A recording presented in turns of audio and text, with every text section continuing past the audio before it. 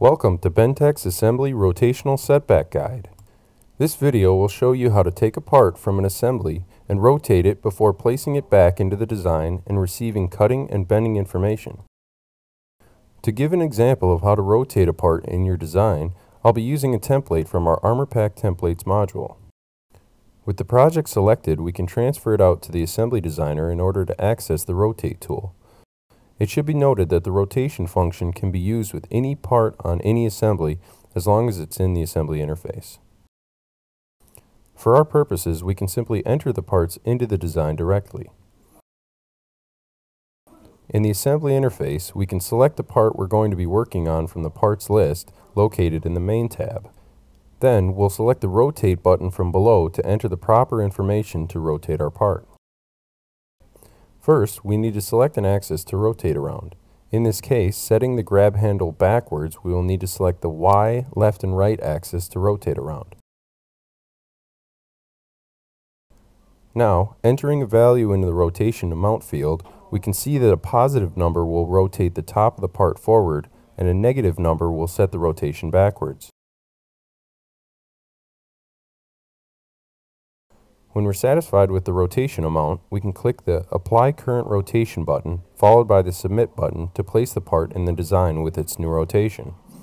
And the Close button will close the window. With the newly rotated part in the design, all we have to do is put it in the place of our old part.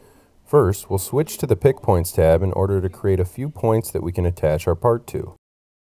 To place points on the ends of the previous part, simply leave the Pick Points fields blank, hold the Shift button on your keyboard, and click on the points with your mouse. Then, remove the old part from the design by using the Delete button from above as seen here.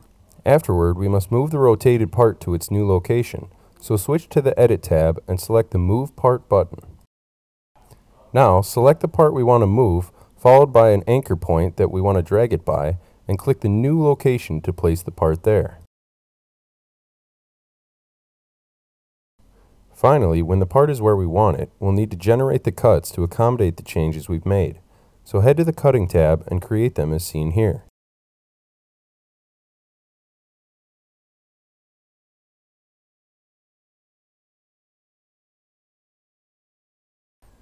With the new cuts performed, you can see their profiles close up and even check the cutting wrapper in the Details section below.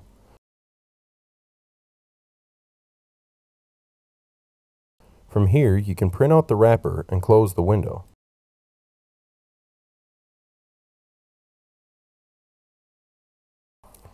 In the Parts tab, you can then select the part you'd like to manufacture and send it out to a single part designer to see it on its own and to access the full bending instructions, including the cut length, bend locations, rotations, angles, and spring angles. Thank you for watching this Assembly Rotational Setback Guide.